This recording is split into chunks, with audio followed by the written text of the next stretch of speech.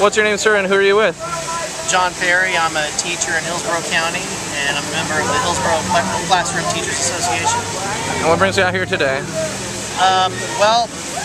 Right now we have a serious jobs crisis. We need an infusion of money from the federal government to get the economy going by employing people. So I'm out here to support the President and his Jobs Act. Okay, and what about Florida? What's your feelings towards how teachers are being treated in Florida? I think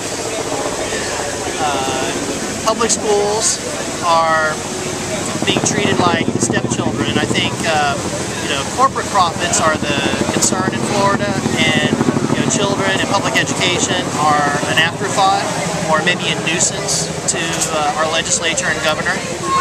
And we've seen a lot of really bad legislation passed recently, not to mention our funding cut for a couple years in a row now.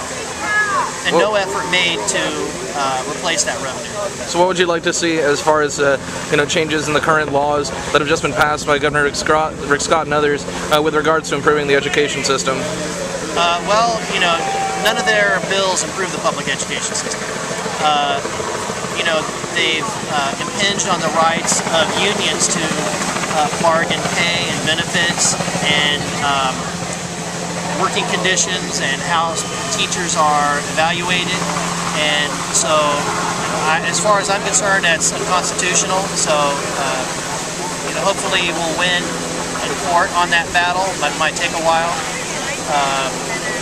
There's no reason for us to be paying into our pension and taking a pay cut.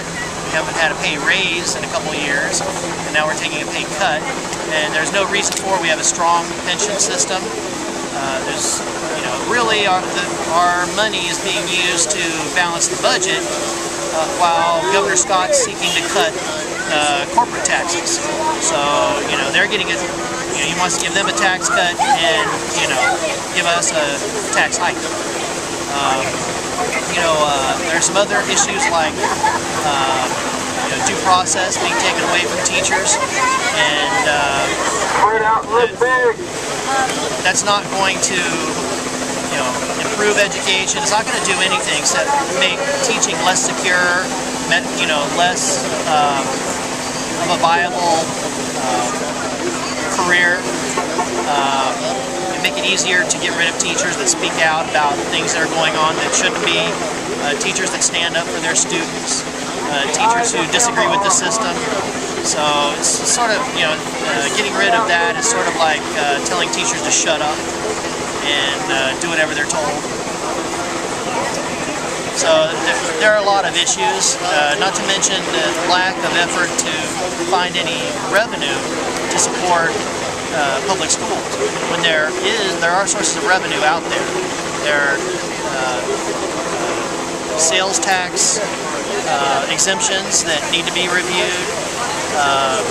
There are, Governor Scott's trying to cut corporate taxes, which, instead of cutting taxes, we need to be finding more revenue. There's a lot of it sitting out there. I don't pay any taxes when I buy a CD or a book on Amazon.com, but I pay taxes if I buy the same thing at Barnes & Noble, the brick and mortar store.